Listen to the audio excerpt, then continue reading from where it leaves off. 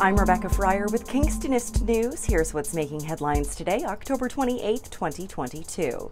Kingston police have released images of a suspect wanted for an assault at a business in Kingston's West End. Police say the man attended a business on Gardner's Road on Thursday, October 13th, and allegedly made employees feel very uncomfortable with rude, aggressive, and inappropriate behavior and remarks. Police say the man then returned to the store the following day on October 14th around 7:30 p.m. and, without provocation, assaulted one of the employees before fleeing the store. Kingston police describe the suspect as white, male, approximately 40 to 45 years of age, clean-shaven with a slim build and slicked-back short black hair. He may also go by the name Roberto.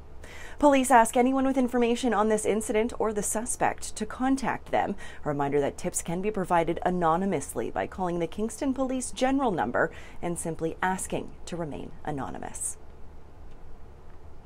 A COVID-19 outbreak has been declared at Joyceville Institution after more than 20 inmates tested positive for the virus, according to the Correctional Service of Canada.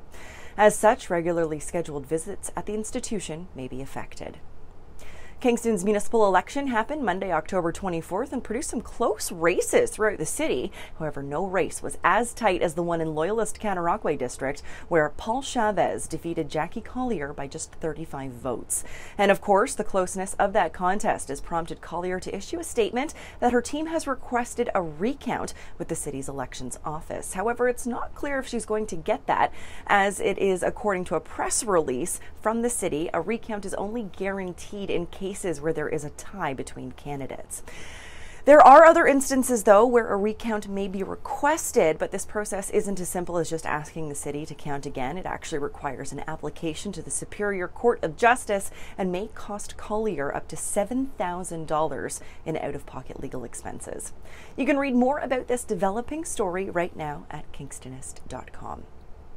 On Wednesday, Habitat for Humanity Kingston Limestone Region officially welcomed 2 families to their new Habitat homes with a special celebration. These new townhomes will provide stability and security for these families through Habitat's affordable home ownership program, which allows families the opportunity to purchase a safe and decent home through some unique financing partnerships.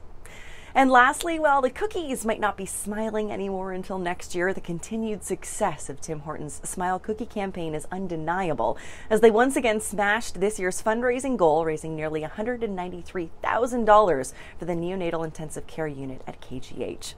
The campaign ran for a week from September 19th to the 25th, with all proceeds from the sales of the beloved chocolate chip cookies being donated directly to the NICU to help fund programs and to purchase specialized equipment. For more on these stories and other headlines, or to submit your own news, visit kingstonist.com and become a subscriber today. I'm Rebecca Fryer. Have a great one, Kingston.